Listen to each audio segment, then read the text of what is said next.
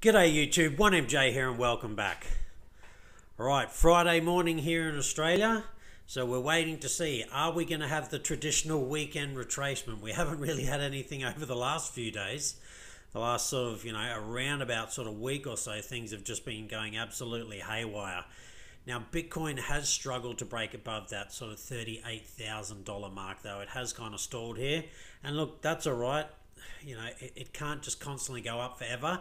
It has come a long way, though. We need to remember from the lows of around about sort of $29,000 it wicked down to. Really, it kind of sat around the $31,000 mark. So we're still up around sort of $6,000 to $7,000 from there. So it's not all bad news. It doesn't just constantly go up. As you can see, this is where we were, and we dipped down, and we've almost got back up to those kind of old marks. And again, that's only around about $38,000 there. We still need to get above $42,000 for us to go into price discovery. Ethereum seems to be holding really, really well, though, which is nice. Again, it has been a little bit higher. I think it got up to $1,680, maybe nearly $1,700 there. Might have even breached over, and we've had a slight pullback. And again, that's quite stock standard for the market. The good thing is we are staying well above that $1 trillion mark at the moment.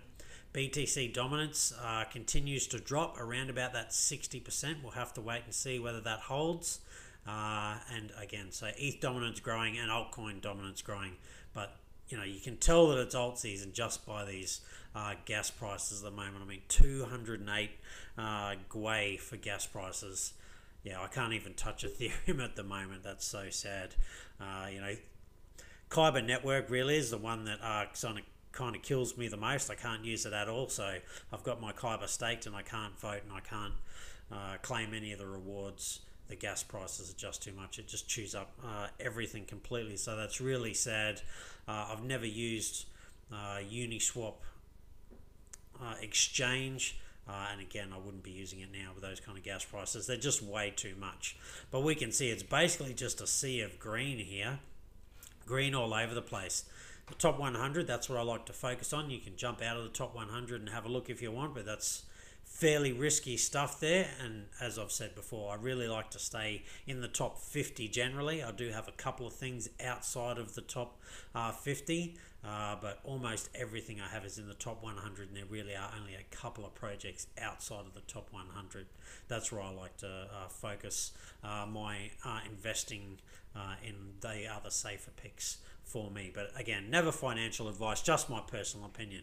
Right, what has really pumped? UMA just continues to go. So anyone who got onto UMA, congratulations, you are cheering. 0x doing quite well. Aave, I mean, it just goes from strength to strength to strength. Although I do think at some stage there's going to be a pullback. So I will be waiting for a bit of a sort of retracement to get into some more Aave. Dogecoin just continues to kind of pump. Still hasn't reached its old all-time high though. So good on anyone who's in Doge at the moment. Elon is tweeting the backside out of it. So that's probably got a lot to do with it. Compound, Maker. Look, again, just a lot of DeFi plays. I can't say it enough. DeFi is where you're going to make the craziest gains, in my personal opinion, not financial advice. And I have placed myself in a number of positions. Ren's one of them, Synthetics Network is another, Aave is another. I've got some Carver, definitely got Chainlink and things like that. That is where I think the biggest gains will be made. But look, Bitcoin's still making good gains, and so is Ethereum. I have both of those. And we can see, look, even XRP is starting to pump up, which is good, but it's down a long way from where that sort of spike was there. And again, it really still is facing those SEC issues. So we'll just have to wait and see what happens. What about losers? Has there been any big losers? Not really. Again, MDEX, it's just hanging in the top 100 there. It's been going down for a while. I'm going to say it probably had a crazy pump. Litecoin pulled back. Litecoin really hasn't performed as well as what I thought it was going to perform, but look, it's still doing better than what any kind of traditional stock would do. I'm well up over 100%, so I've doubled my money on my Litecoin, but in comparison to how my other coins have done, hasn't done so good. But I still like Litecoin. You know, they're doing partnerships with Cardano. You know, they've basically been signed off as, you know, sort of regulated, and PayPal and things like that accept them. So, yeah, I still believe in Litecoin. I'm holding on to my Litecoin. I will sell some of them when I think we're kind of near the end of the peak cycle, but I'll just be holding on to my Litecoin long term. All right, but again, so a double-digit loss for MIDEX, and then everything for MDEX, sorry, and then everything else is just single-digit losses. And again, you know, Litecoin, if you've lost 5%, but you're still up 20% for the week, no one's going to complain about that, unless you were just unfortunate enough to literally buy at the very top, and then, you know, yeah, you're now 5% down. But the thing we need to remember about Litecoin is it's not anywhere near its old all-time high yet. It's still about under half. So I think Litecoin's old all-time high, I think, was $360. So we're well under half. So if it kind of plays out like how it has done previously, you should be able to at least double your money in Litecoin. And again, never financial advice, just my personal opinion. But it should be double and some, and then we kind of go into price discovery and see where it gets to from there. You know, we'll just have to wait and see. Quant, you know, again, all single-digit losses, so nothing too major here. The gains compared to the losses are outstanding in the top 100, except for MDEX. And again, I'm going to say they probably had a really big pump, and so now they're simply retracing. And it's a coin that came from outside of the top 100 into the top 100. All right, the Bitcoin chart, let's have a look. So we had the breakout, it's been confirmed, and now we've got a bit of a spinning top candle right there. And look, it is late at night, so it's, you know, 9 o'clock at night over in UTC time. So this candle worries me a little bit, in all fairness, because it's just a lot of indecision. So the wick to the top is almost as equal to the wick to the bottom, and it is very, very undecided. So I wouldn't be surprised if this rolls over and comes back down and bounces off this before we then make our next leg up. I'm not saying that's what it's going to do. I'm just saying there's indecision. I mean, look, you can see here something similar. You know, lots of wicks, hardly anybody. Indecision, even more indecision there, and then it rolled over. Now, it doesn't always happen like that, but it's generally a pretty good indication that the market is just uncertain. And particularly with the weekend, maybe now this is just going to be the weekend, because obviously we didn't get the sell-off for any time earlier. So again, this is a Thursday night candle, so no sell-off on the Thursday, it's indecision. So then we'll be waiting for Friday, Saturday and Sunday to see if there's a weekend sell-off, or do we just keep pumping? Who knows? All right, a couple of interesting stories that I found. So pro-Bitcoin Senator Cynthia Lummis is now on the Senate Banking Committee. So she's actually been involved in cryptocurrencies for quite some time. And it's great that she's become a senator and all the rest of it, but now she's also on the banking committee. So someone who's, you know, pro-Bitcoin is finally, you know, infiltrating, you know, these walled garden kind of systems. And there was something very interesting that I read down here. So number one, Senator Lummis is a Bitcoin holder since 2013. So she's like an OG. She's been in it since almost the start, and she is determined to put the cryptocurrency at the forefront of the country's political debate. This is what we need. This is where the mass adoption comes from. It's already slowly happening. We know that MicroStrategy had their function the other day. Function, I don't know what you're going to call it. Seminar is probably a better word. And there was 1,400 institutional people there. So it is all slowly but surely starting to happen. Now, down here, the senator said that most government officials fear the cryptocurrency, mostly because they don't understand it. I would completely agree with that. And that's most people in general. I know people I talk to, unless they're kind of into cryptocurrencies, whenever I talk about it, they're like, oh, that funny money, that's, you know, going to zero and it's going to get banned and all the rest of it. And I don't know where, well, I do know where they get this information from. It's just, there'll be some person who doesn't like cryptocurrency and will read about it. And that was me originally. The first time I heard about it, I said exactly the same thing. You know, you just hear this stuff from someone, oh, that's not even real and that's gone to zero and it's just fake. And it's not until you go and do your own research and search around a bit that you realize that that's actually not what's happening. Now, back in 2017, when I got into it, there was very little kind of adoption from institutional players.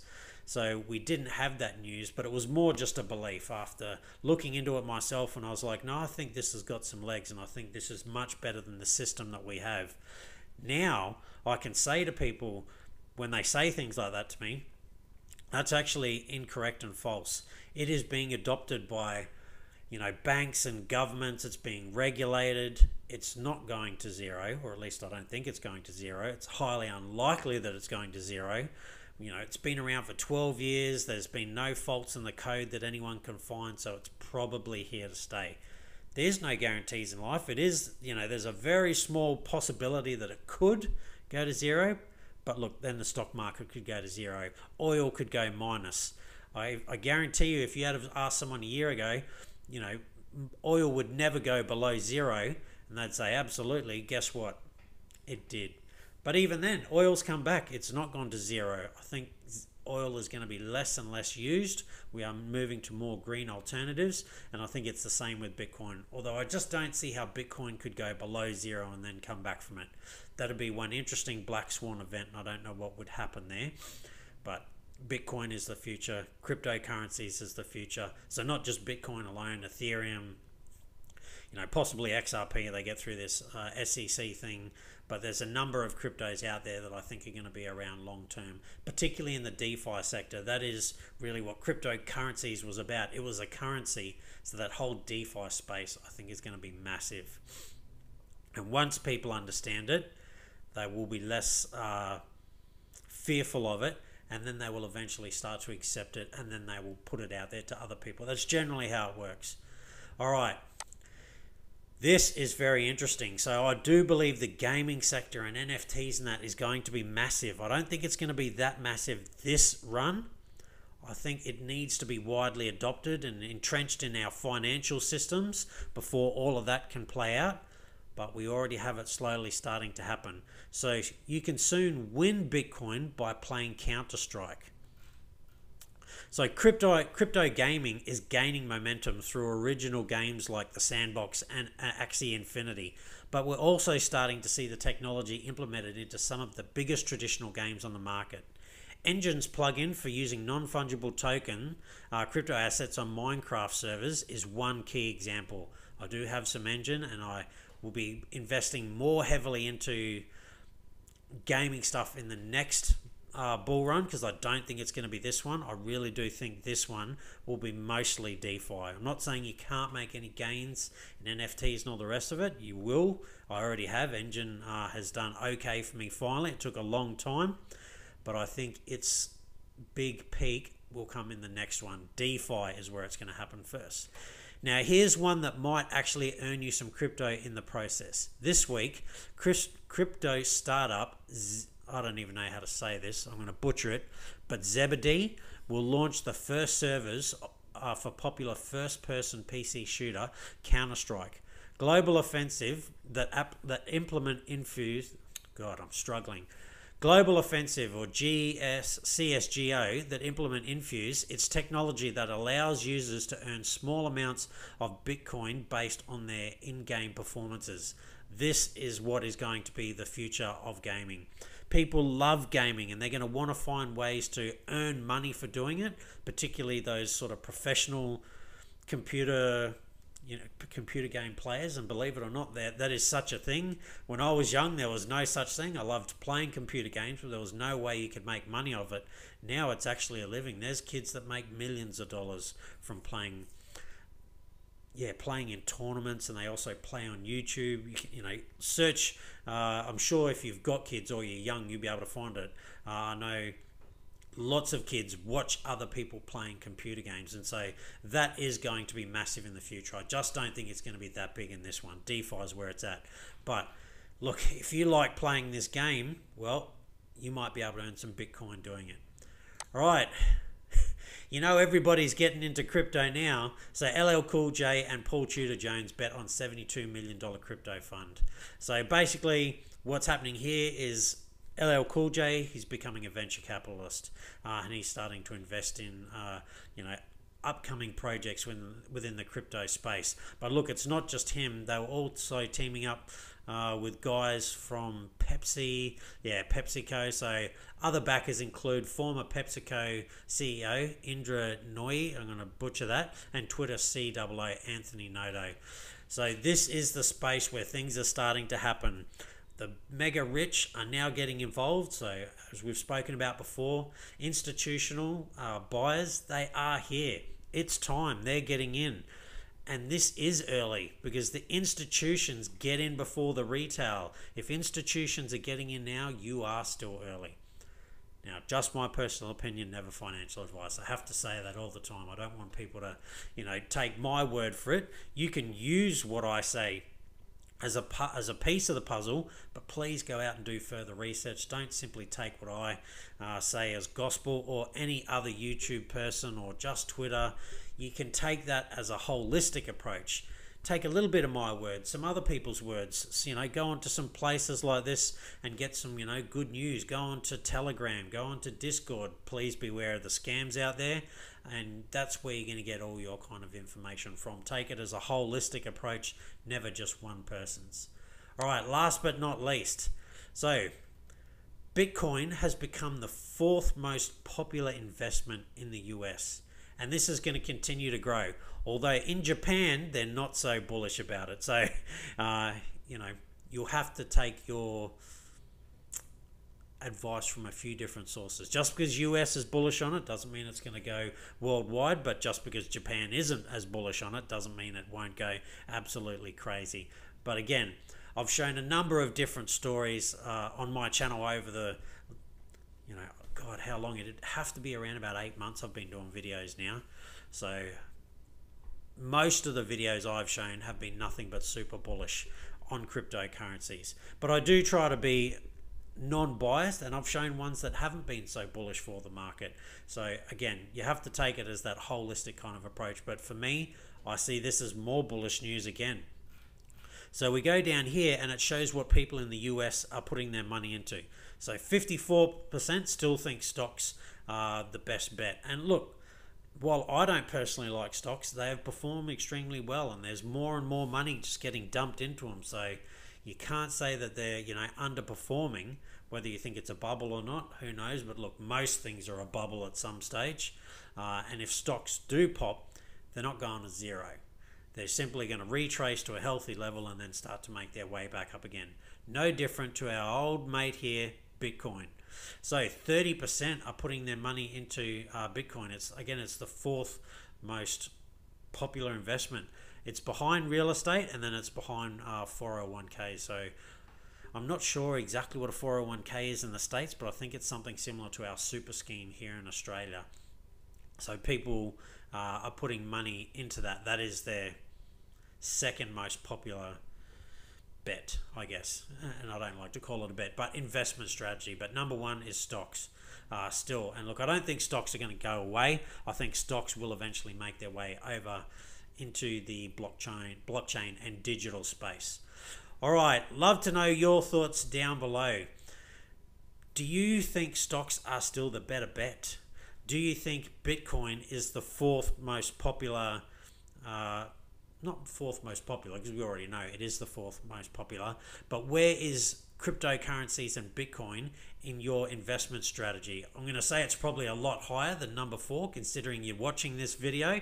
But do you have stocks? Do you have, a 401k if you're in America? I know in Australia we have to have super. Are you putting extra into super? What about real estate? That is a place that I want to get into.